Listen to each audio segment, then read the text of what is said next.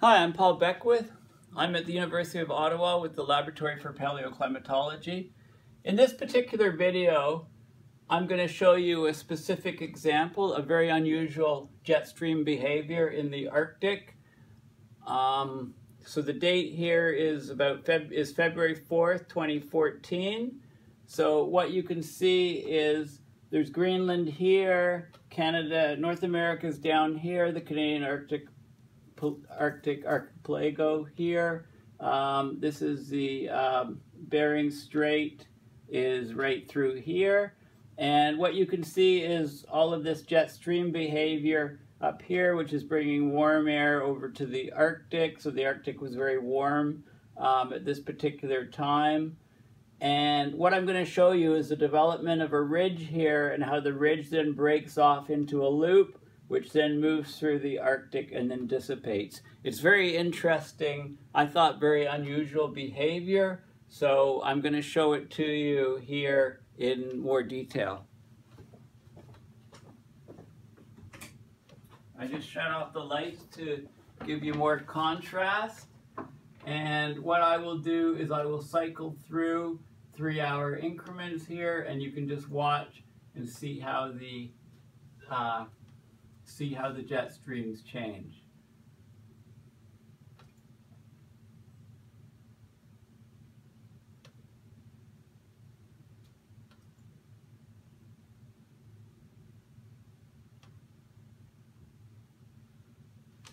So we're going to be looking at this ridge here and how that develops and changes.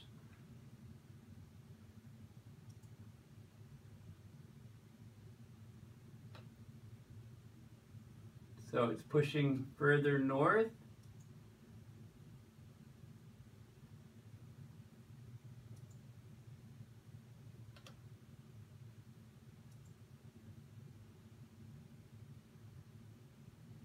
Again, I'm stepping forward with 3-hour increments.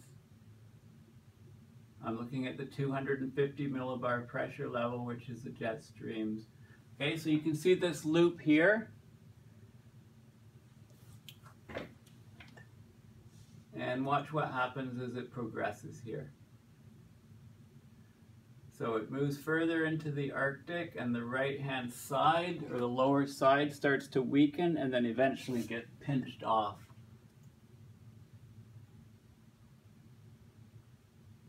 There it is, it's starting to get pinched off here, and then watch what happens. It's more pinched off. Almost completely separated now, and then it moves over and it joins the inflow stream. So we get this almost complete loop here. Okay, now I'll continue to advance it by 3 hours, and you can see this starts to weaken and this whole thing breaks off.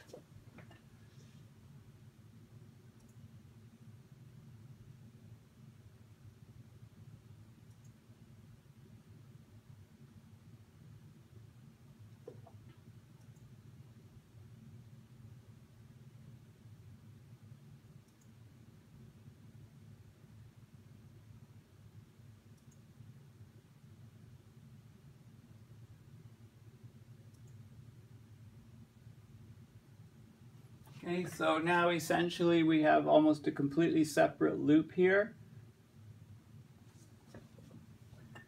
And I'll continue to advance, and let's see what happens.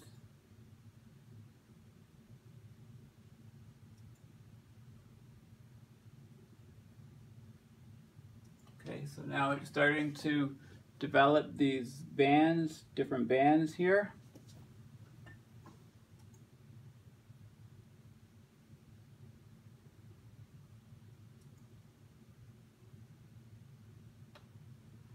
As it covers a large portion of the Arctic Ocean.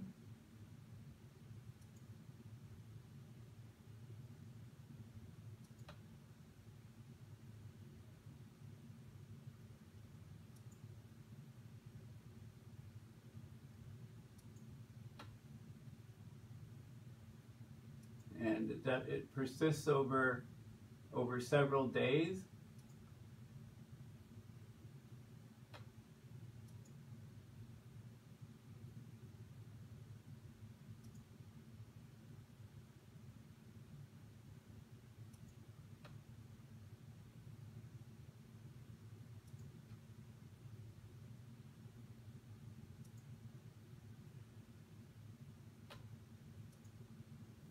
So the energy in that loop has now spread out over a much wider area,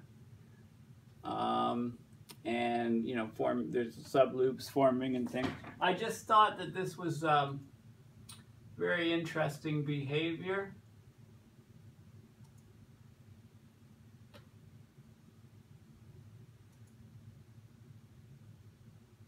And then we're pretty much past. So, and you can see these flows across the Arctic. So